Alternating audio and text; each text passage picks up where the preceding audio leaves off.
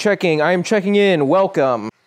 Oh, last time you and I were together, we got my Creality Ender 3 V2, aka Summer Intern, standing upright and proud. But there's still some issues and minor inconveniences that I want to address, namely, first layer adhesion.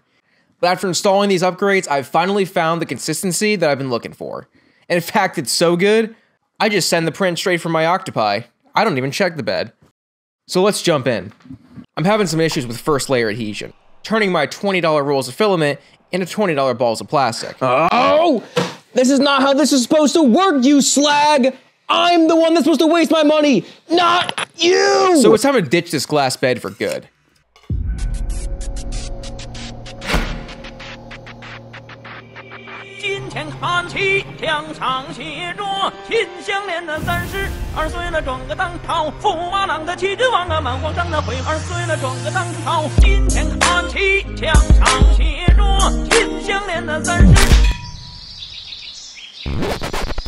So my original idea for the shot was to shoot the glass bed in midair and have it break apart like fireworks. But I guess I completely overestimated the effect a sharpened piece of metal shot at 1200 feet per second would have on a piece of glass.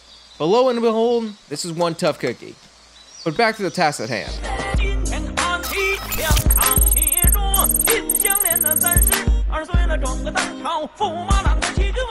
PEI sheets.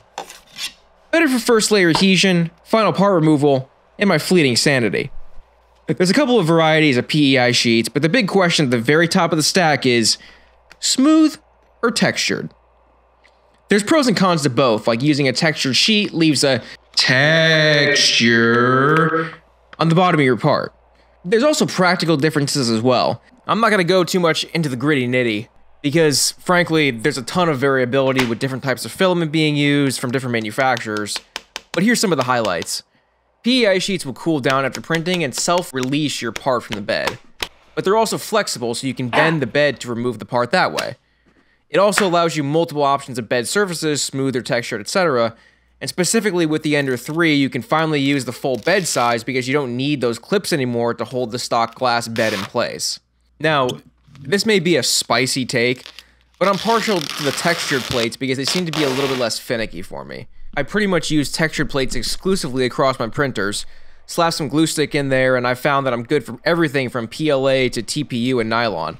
But again, your use cases and results will certainly vary. Woo!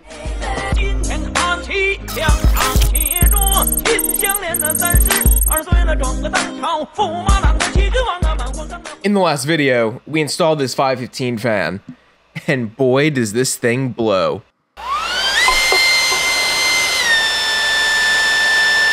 Absolutely amazing for cooling these gnarly overhangs, but utterly destructive to the bottom of my part.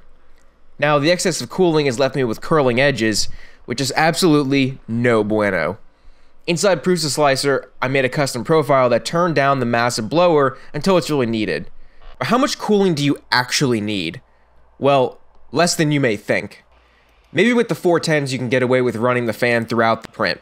But leaving the 515 on just causes the part to cool way too fast and detach from the bed. This is my custom profile inside Prusa Slicer for Summer Intern, using PLA and PETG.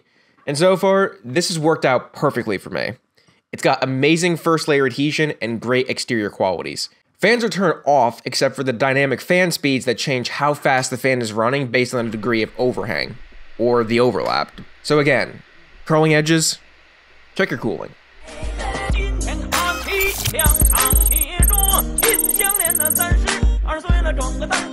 An unlevel gantry will screw up your parts, creating lopsided prints or causing the entire print to fail. Dual Z-axis installation helps tremendously by removing the cantilever on the stock Ender 3.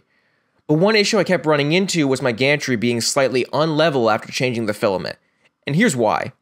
Applying downward force to the left side of the gantry, where the extruder is, causes that side to sag disproportionately to the right side. So when I was holding open the spring clamp that meshes the extruder gears together, I was also pushing down on that side of the gantry, causing that side to sag. So let's fix this. Before we begin, I like to level my gantry against the surface the printer is on and the bed. This helps to keep everything consistent, especially when tramming the bed afterwards, which should be done after you level your gantry. So here's the fix. These anti-backlash screws go into your Z-axis lead screws.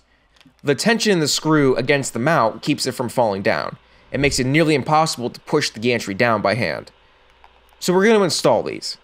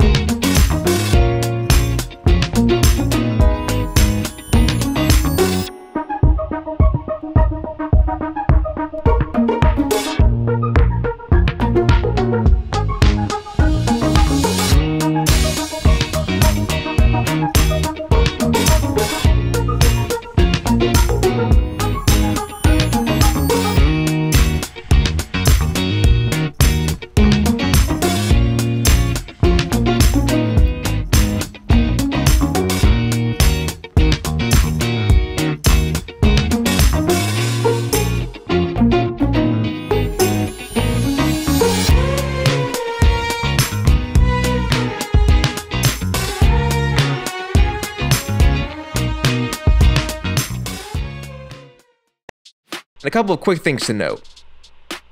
These nuts need to be completely locked together when the spring is in the middle for this to work. And this is how it's supposed to look on the Z-axis. Also, don't forget to apply some grease. A little bit of grease here goes a long way. Run your gantry all the way up and down to disperse the grease, and boom, you're ready to go.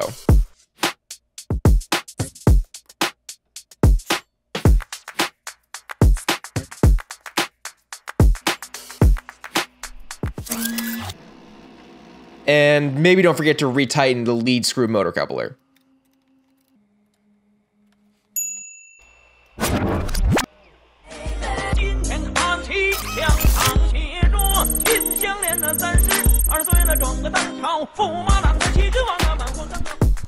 And finally, a custom case.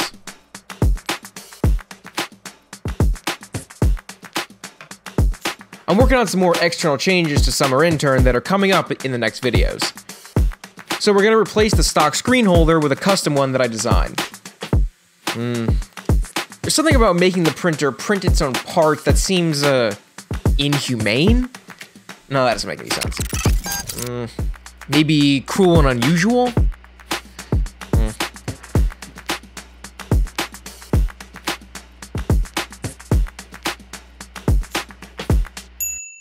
So I designed this custom case for the LCD screen that works on the stock mount because I like the screen being flush and showing off these exposed metal edges. And I think it'll ultimately match better with the future style that we're going for. And I also made this custom knob for the dial selector. I printed it in 2 color schemes, but I think I know which one I'm gonna go with.